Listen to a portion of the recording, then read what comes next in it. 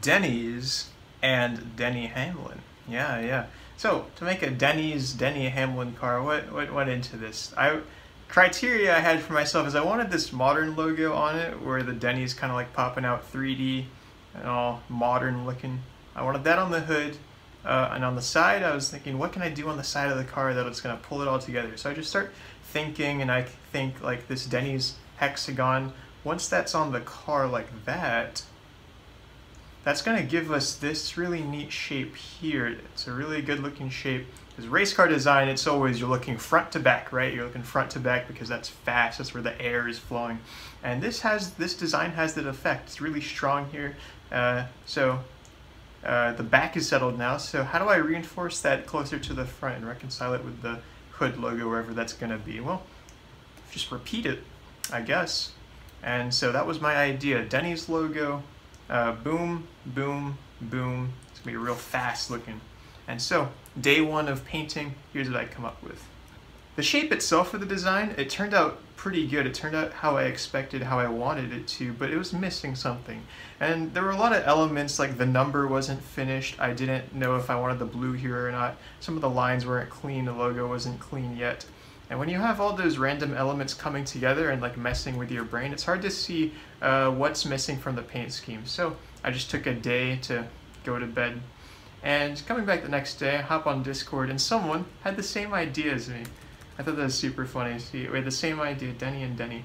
And I thought his car looked great. It's what the difference between this car and this car was the color choice.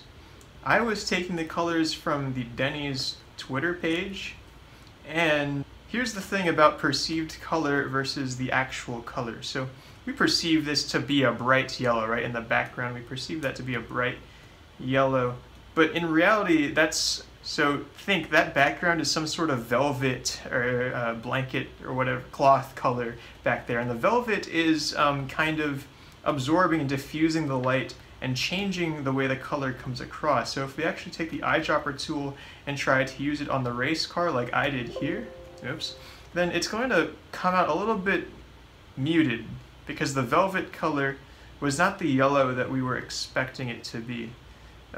It's missing a little bit of saturation and brightness maybe, and maybe it's missing a little bit of orange, although the hue, I think the hue's fine, it's just missing those two things. You can see already that's a much brighter yellow, and same thing for the red, and that's the difference on this paint scheme. He chose a really strong yellow and red that worked much better. Basically just pick good colors, make sure they're not muted like this one. And so after fixing up my colors and fixing up the car a little bit, this is after day 2 of this was progress. I really like this section of the car here, where again you have that front to back motion. You see all those stripes back there. It looks really fast.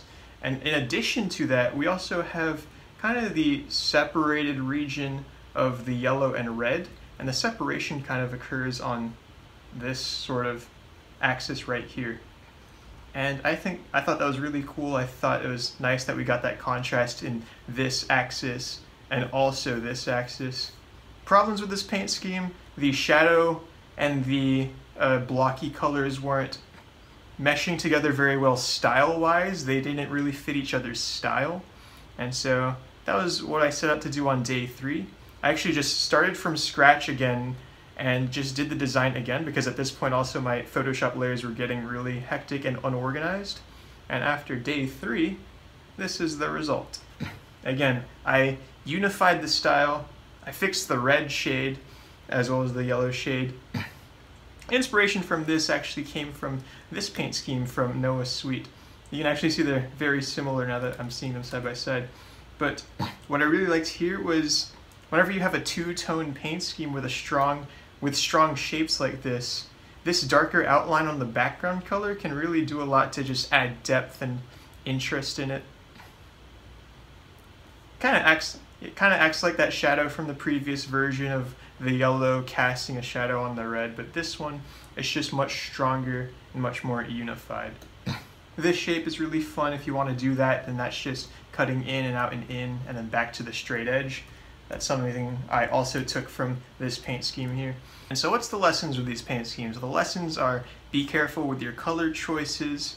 Your paint schemes can look better than you think they do if you choose the correct colors. And also just copy other people when you're stumped. So thank you to SR2448 Designs and Noah Sweet. You guys are the ones that pulled this one through. Ooh, also this little shimmer in the dark red portion. That's something I want to talk about. Let me see if I can find the layer. Yeah, there it is. So here, I have that dark red.